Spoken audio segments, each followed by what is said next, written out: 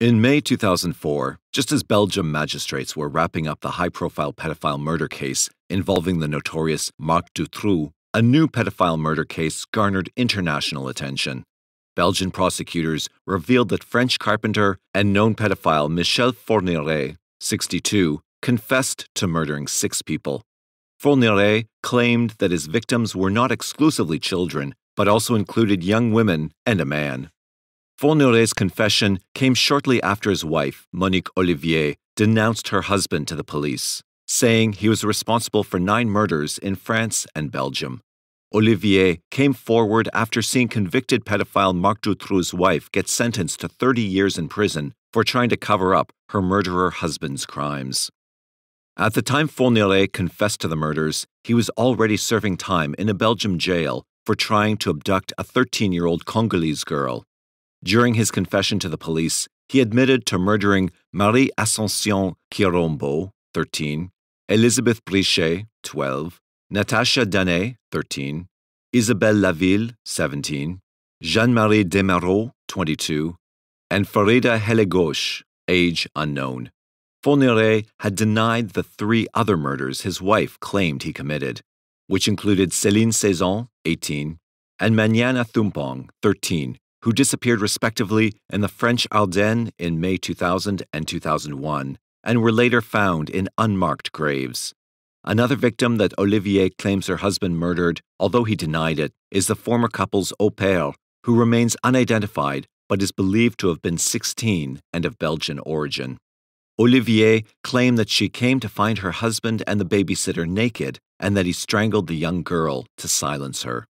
Olivier told police that she was not involved in any of the crimes, although she was aware of them. When her husband told her he was going out to hunt, she knew it meant he was looking for another victim. Fourniret allegedly would drive around looking for potential victims. When he would spot a vulnerable woman or young girl, he would lure her into his car, rape, and then later kill her. Even though Olivier claimed to have not been involved in the abductions and murders, police believed that she played a vital role. An article in The Independent by John Litchfield reported that Olivier, later accompanied by her baby son, Selim, was often used as bait to put potential victims at ease. Once the victims were abducted, Litchfield said that Fourniret would order Olivier to watch him rape and kill them. Olivier was eventually arrested for assisting in the kidnappings and failing to help the victims. On July 1, 2004, Fourniret finally admitted to police that he murdered Céline Saison and Maniana Thumpong, although he continued to deny the murder of his former au pair. Moreover, he claimed to have robbed and shot an unidentified man at a French highway rest stop. His confessions brought the total number of confirmed victims to 9. Police suspected that Fourniret was likely responsible for many more deaths, not only in Belgium and France, but also in other European countries. From early on in the investigation, Dutch police revealed that they were trying to establish a link between Fourniret and several unsolved disappearances and murders in the province of Limburg. The cases bore many similarities to those in which Fourniret was known to have been involved. Moreover, he was known to have visited the area around the time of the disappearances and murders. Police in Denmark, Germany, and Austria are also conducting investigations into Fourniret, who is believed to have possibly murdered young girls and women in their countries. So far, there is no evidence tying him to these particular crimes. Several years before his 2003 arrest by Belgian police, French authorities already had a long criminal file on Fourniret. In 1987, a French court sentenced him to 7 years in prison for rape and indecent assault on minors. However, he was free after serving only 2 years for good behavior and because of the length of time he had spent in custody. Following his release, Fourniret moved to Belgium and took a temporary job in a school lunchroom. Over the years, he worked at a series of other jobs, yet was unable to hold a position for long. It's not unusual for a serial killer to have difficulty keeping a job. Searching for victims often takes precedence over the routine of everyday work. Fourniret had a string of convictions for sexual assault and rape dating back to the 1960s. He had been arrested, possibly for sexual offenses, on 4 separate occasions between 1996 and 2001 and released each time due to lack of evidence. Litchfield also stated that Fourniret confessed to murdering women and girls between 1987 and 1990 and in more recent years, yet denied killing anyone between 1990 and 2000. Fourniret claimed that during his alleged active periods, which added up to 5 years in total, he murdered 2 girls a year. If his story is correct, then his total number of victims would be 10, which is 2 more than what he confessed to. Conversely, police believed that he murdered 2 girls a year over a 15-year period, which would bring the number of victims to approximately 30. The exact number of women he murdered may never be known, but some believe that there could have been up to 40 or more victims. According to Litchfield, Fourniret targeted mostly virgins. He claimed that when Fourniret went hunting and knew he would bring back a girl or woman, he would dig a 3-meter-deep grave in advance. Some of the graves were dug on his property in the French Ardennes, which he bought shortly after his release from prison. The money he used to buy the property was allegedly stolen from one of his victims. While Fourniret was serving time in a French prison, he met fellow inmate Pierre Hellegouache. Pierre was involved in the far-left militant group Action Directe, which was responsible for a series of bomb attacks in France during the 1980s. Fourniret learned that the group's war chest of some $30,000 worth of gold coins was being held by Pierre's wife, Farida. When Fourniret was released from jail, he tracked Farida down, stole the cache of money, and then murdered her. The money was used to buy 32 acres of land in Donchéry, which housed an 18th-century castle. Shortly after his confession, Fourniret and his wife led the police on a search of his property to look for some of the bodies he buried there. On July 3, 2004, Fourniret and Olivier led police to 2 separate areas of ground on the couple's property where 12-year-old Elisabeth Brichet and French student Jean-Marie Desmaraux were buried. Both young women had gone missing in 1989. After a brief search, police located and unearthed their partially preserved remains. When the bodies were disinterred, Fourniret showed no emotion. It's unclear whether there are other victims buried in the area. Yet, on July 6, 2004, Fourniret confessed to throwing the body of 17-year-old Isabelle Laville into a well. The well is thought to be located on or near the property. Litchfield reported that Olivier and Fourniret abducted Laville as she was walking home from school in Auxerre, France, before being raped and murdered. Olivier also informed police where to find the body of the couple's former au pair, which she said was located in the garden of the previous house in southern Belgium, near the French border. However, a search of the 2 areas that Olivier identified revealed no bodies. Even though investigators were frustrated, they said that they would continue to search for the girl's body at a later period, when more details to her exact location are known. If the girl's body is ever found, it would bring the total number of Fourniret's known victims to 10. Despite the lack of evidence, Fourniret has been charged with her murder. It would bring the total number of Fourniret's known victims to 10. Many of the families of the murder victims are angered that Fourniret was not caught earlier. They believed that had he served his entire 7-year sentence, there would have been far fewer murders. Moreover, had they been alerted to the fact that a pedophile rapist lived in their region, they would have had the chance to take precautionary measures that could have possibly prevented the deaths of their loved ones. At the time Fourniret was released from prison, there were no laws to ensure the traceability of sexual offenders. So, in my view, there were no failures of the system, given the judicial context at the time. Since then, new laws have been passed which make it obligatory to follow up on sexual delinquents, and a national registry of sex offenders was instated in late 2004. However, what is also of great importance is establishing better communication and cooperation among EU police forces so that criminals who commit cross-border crimes can be more easily tracked and prevented from committing more crimes.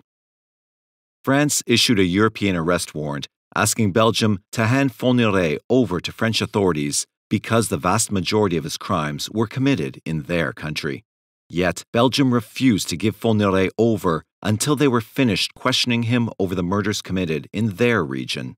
French authorities were then forced to go to the prison in Nivelles, Belgium, to interview the man whom many refer to as the Ogre of the Ardennes. One of the cases investigators were anxious to question Fourniret about was that involving the murder of a young girl named Joanna 14 years earlier.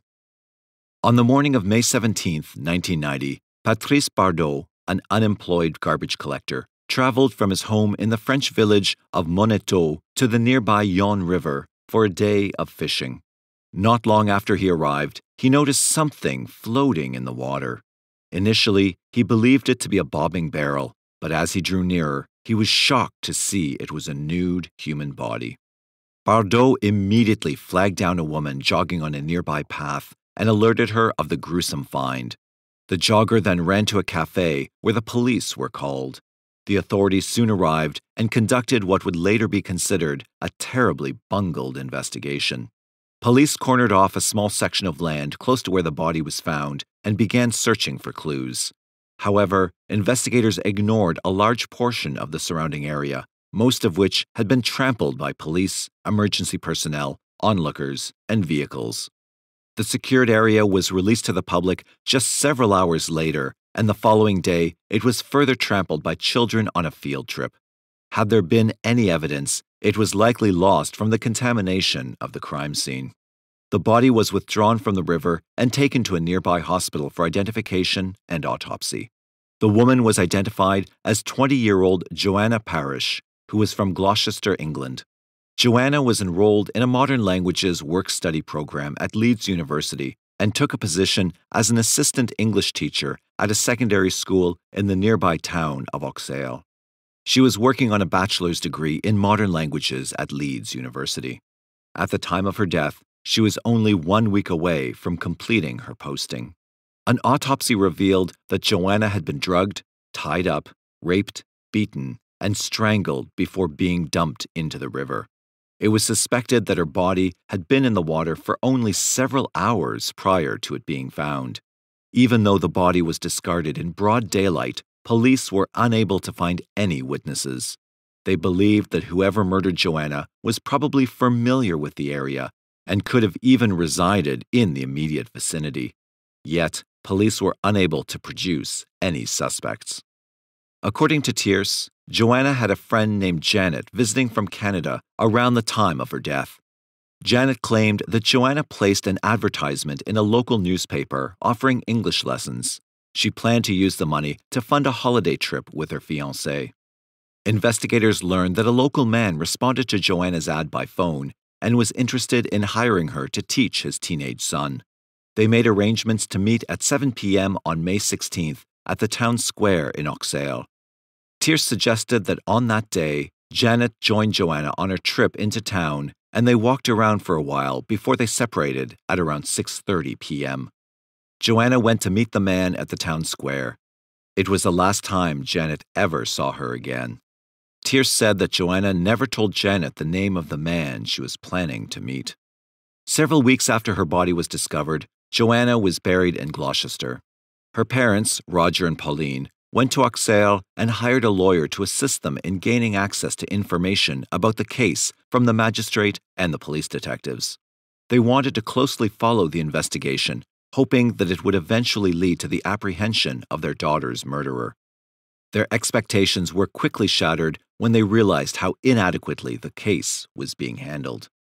At the time, Roger and Pauline didn't know that their daughter's murder was not an isolated case. In fact, there were many unsolved murders and disappearances in the Burgundy region, most of which were grossly mismanaged, completely ignored, and even discarded. Many suspected that high-level officials were trying to cover up the fact that Burgundy had an unusually high murder rate for such a tiny province. It was something that could not be hidden for long. The investigation into Joanna's death was bungled from the beginning. The crime scene was turned into a forensic disaster. Moreover, much of the information gathered during the investigation was kept from Joanna's family, who desperately tried to learn what advances were being made in the case. Tierce suggested that during a British inquest into Joanna's murder, critical evidence was discovered that was ignored or overlooked by French coroners. He claimed that a second autopsy, conducted by the British, revealed several bite marks on Joanna's body. From a forensic standpoint, bite marks are vital clues that can reveal information about the killer because teeth, bite, and jaw formations are individually unique and can be easily matched. The revelation shocked Joanna's parents, who couldn't comprehend how something so obvious and important could have gone unnoticed.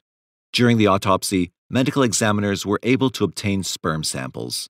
It took 2 years for the samples to be analyzed, but the results led to a genetic print. The DNA evidence was one of the biggest clues in the investigation, and Roger and Pauline hoped that it would lead investigators to the killer. However, they were not so fortunate. Investigators refused to call for voluntary DNA tests of the local male population and continued to refuse to make a media appeal for witnesses. It was another blow to the investigation and a major disappointment to Roger and Pauline. Frustrated at the incompetence of the police, Joanna's family decided to take measures into their own hands. The family offered a reward for information on Joanna's death and handed out leaflets in and around Auxerre and Moneto. They even appealed to the British government for assistance.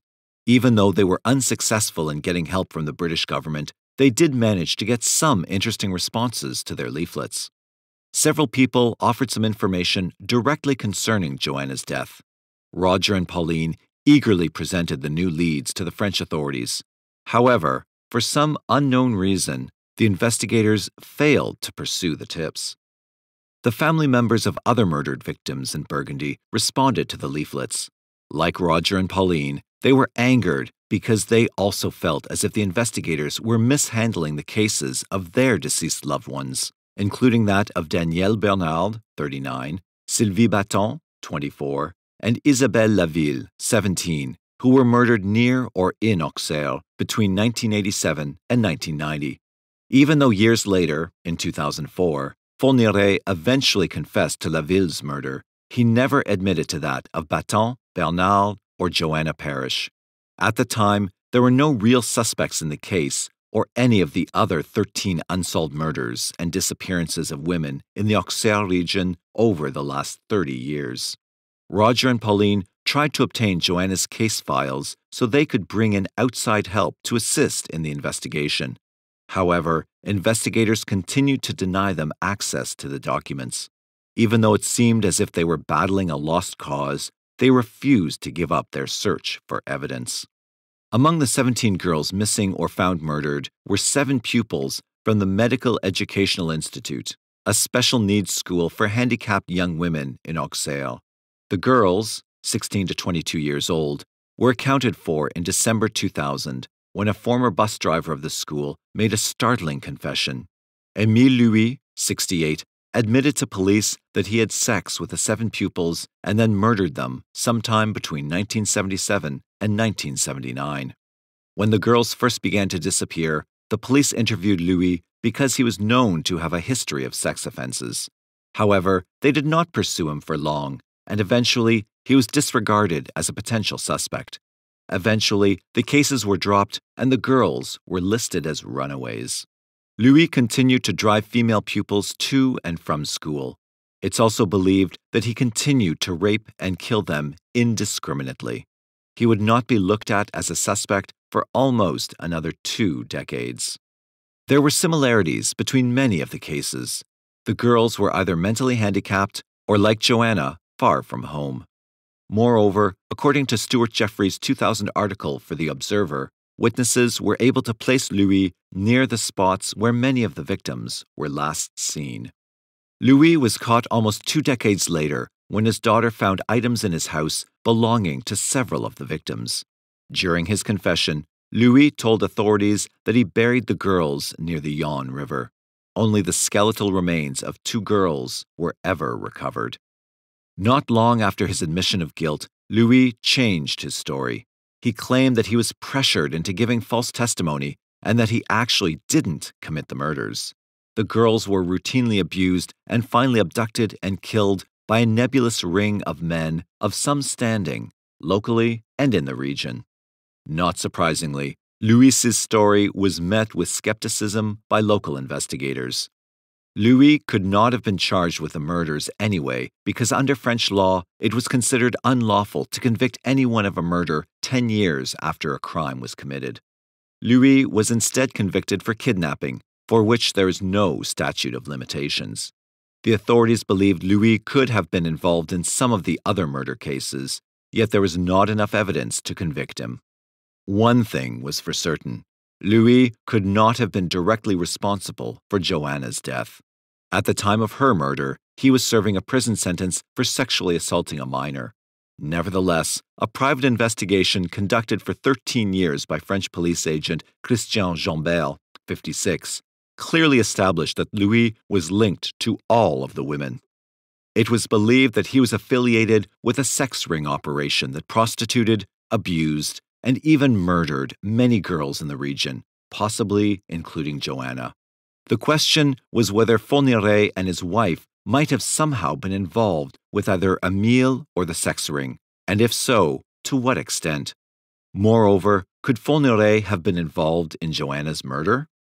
Initially, the authorities ignored Jambert's theories, but an incident in 1984 led them to reconsider the idea that there was indeed a sex ring in the area. That January, a 19-year-old girl was found wandering the streets of Auxerre in a confused state. When the police picked her up and questioned her, she claimed that she was held captive in the basement of a nearby house where she was being sexually abused and tortured. The girl's testimony led the police to the home of Claude and Monique Dunon, former friends of Émile Louis. When police searched the house, they found another girl in the cellar, naked and suspended from a ladder by her wrists.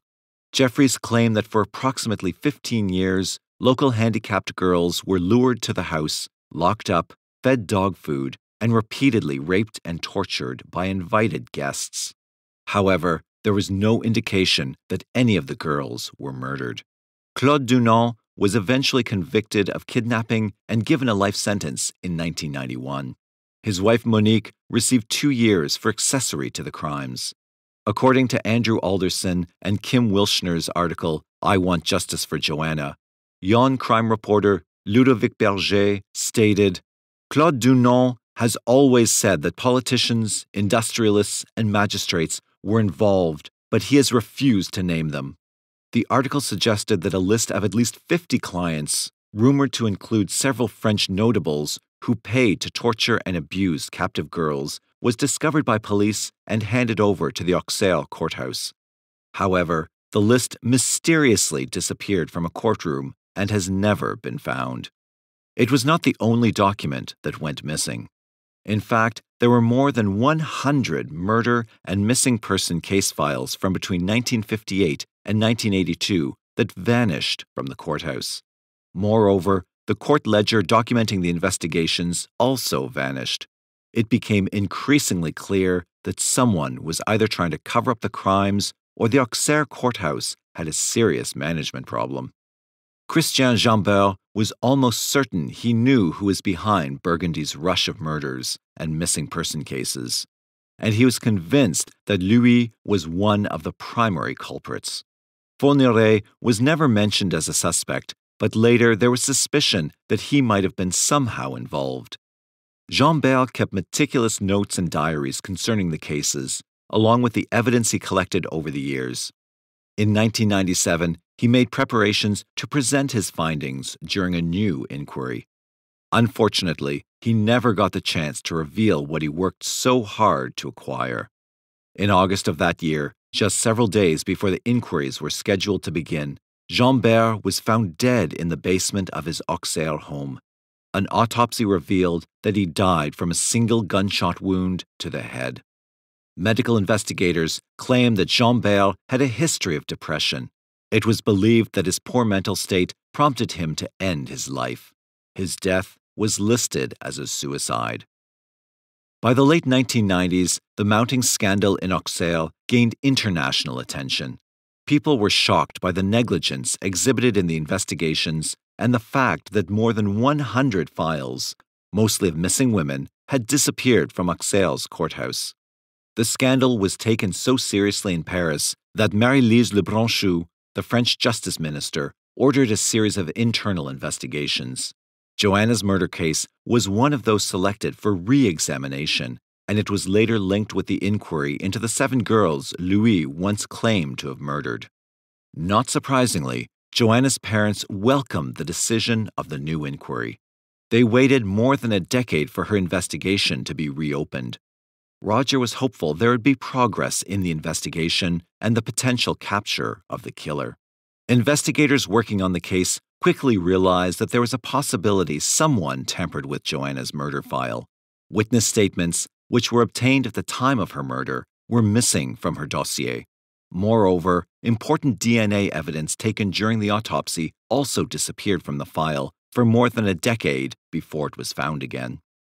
Many in the community believed that the murder cases were deliberately ignored and the files stolen or destroyed because they implicated high-level officials. Investigators re-examining the cases determined that it was more likely that gross negligence on behalf of local magistrates was to blame for the mishandling of the cases. In all likelihood, it was probably a combination of both theories that prevented anyone from being apprehended for the crimes.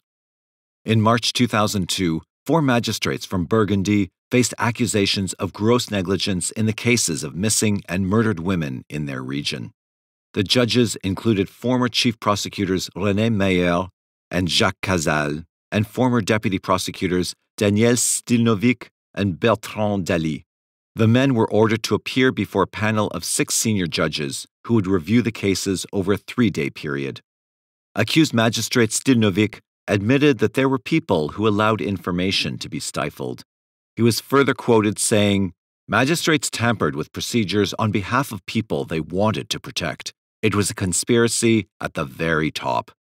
However, he maintained his innocence, suggesting that he did not stifle any of the investigations. His peers thought otherwise. The panel returned a verdict in late March and found Stilnovic guilty of negligence. He received the severest penalty and was dismissed from his position.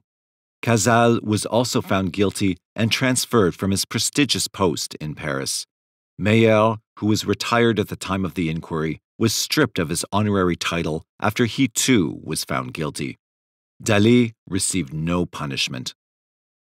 In August 2002, investigators found new clues during their inquiry into Joanna's murder. They revealed that recovered DNA evidence pointed to 2 men being involved in the rape and murder of Joanna. The BBC News article, "Fresh Clues in Joanna Murder Hunt," claimed new documents were found which indicated that police arrested a suspect in connection with Joanna's murder early in the investigation. Yet, he was released because of a lack of evidence.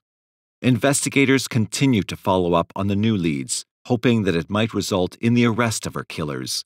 However, a great deal of time passed since her death, and the chances of solving the crime significantly decreased over the years. Regardless, Joanna's family and law enforcement officials re-examining the case refused to give up hope. In April 2004, more new evidence arose concerning the so-called suicide of Jean Bel. Corinne Herman received access to Jean Bel's files while she was researching the case of the Burgundy missing and murdered girls. She became suspicious of his death and believed he might have been murdered. She just had to prove her theory. Herman, the author of Les Disparus d'Auxerre, convinced Jean Bel's children to exhume their father's body so that another autopsy could be conducted. After several days of examining the remains, the medical investigators made a startling discovery. Alderson and Wilshire claimed that Jean Bel had been shot not once, but twice in the head, making it almost impossible for him to have committed suicide. Herman's suspicions were proven correct, and she persuaded area magistrates to begin a murder inquiry. It was believed that his murder was directly linked with the investigation on which he was working. Even though investigators interviewed several possible suspects, no one has yet been convicted for the crime. In 2005, Monica Olivier was extradited to France and charged with 3 counts of murder after she confessed that she lured 3 young women to her house, knowing that Fourniret would murder them. Olivier's trial was postponed, as was Fourniret's, who was also extradited to France in January 2006. During Olivier's imprisonment, she confessed that Fourniret strangled a young girl to death and dumped her body in a river in the town of Auxerre, France, in 1990. She provided details that led investigators to believe that the murdered victim was none other than Joanna Parrish. Fourniret refused to have had anything to do with the young student's murder. Not long after Olivier alerted investigators to Fourniret's possible involvement in Joanna's murder, Chief State Prosecutor Francis Nachbar identified Fourniret as Joanna's most likely killer. It was reported in the Yorkshire Post. Senior French magistrates promised to investigate the case further to determine if Fourniret was responsible for Joanna's death. According to the BBC, they also agreed to allow British lawyers to question Fourniret and to let British police examine DNA evidence. However, soon thereafter, Nachbar dropped the case so that he could finally begin the twice-postponed and long-overdue trial of Olivier and Fourniret. It was reported by ThisIsLondon.com. Joanna's parents were outraged at the decision, especially since it was made before DNA samples could be scientifically compared with Fourniret's DNA samples. Roger Parrish was quoted in the article as saying, "The French justice system is simply a shamble and a charade. How can any civilized society turn its back on the taking of Jo's life and the indescribable suffering we know she endured at the hands of absolute monsters?" A political and legal struggle between Joanna's parents and French magistrates eventually led to the reversal of the decision. On November 25th, it was revealed that the French authorities were planning to charge Fourniret with Joanna's murder. The Mirror.co.uk quoted a judicial source as saying, "He was in the right place. We're waiting for the results of scientific tests before we charge him." The results were expected before the end of 2006. If Fourniret was linked with Joanna's murder, there was a significant chance that he would be investigated for more than a dozen other murders that took place in the Burgundy region from around that time, many of which have been blamed on Émile Louis. In February 2018, Fourniret confessed to killing two more women in Auxerre, Marie-Angèle de Metz, an 18-year-old disabled woman in July 1988, and Joanna Parrish, a 20-year-old British student, in May 1990. In March 2020, Fourniret confessed to killing Estelle Mouzin, who disappeared from Guillermont in January 2003. In August 2020, his former wife, Monique Olivier, confessed he had kidnapped, raped, and killed the schoolgirl, renewing hopes of finding a body in one of France's most notorious unsolved cases. After the disclosure, Olivier was charged with complicity. Two French journalists have suggested that Fourniret killed former Minister for Labour Robert Boulin, who was involved in a real estate scandal at the time, based on a letter Fourniret wrote to Olivier. Christian Ranucci was one of the last persons executed in France, having been convicted of the abduction and murder committed on the 3rd of June 1974 of Marie Delors Rambla, aged 8. There are suspicions that Ranucci might not actually have been the killer. Although he confessed, his confession was later retracted. It has been suggested that Fourniret might have been involved, as Fourniret was in the area at the time and had practically the same car as Ranucci. Analysis of photographs, however, suggests that the man in photographs produced for covering Ranucci's trial in March 1976 could not have been Fourniret, who, contrary to this man, did not wear glasses yet. Furthermore, Fourniret denied having been around the Marseille area when the crime took place on June 3, 1974, and claimed he worked in Paris. Fourniret was also named the Virgin Hunter. Although it is unclear where this nickname came from, it is alleged that Olivier promised Fourniret to help hunt virgins for sport, in return for Fourniret helping Olivier to murder her first husband, which never took place. The rape of women assumed to be virgins is a recurring theme in the way Fourniret operated, something which he considered sport. Belgian public prosecutor Anne Tilly gave a chilling report of Olivier's accusations against Fourniret. He would say to his wife, I'm going out hunting. So there you have it. I'm going out, and you know very well what it means. I'm going to look for a young girl, pretty, maybe virgin. Then he brought her home, kept her 2 or 3 days, raped her, and then strangled her.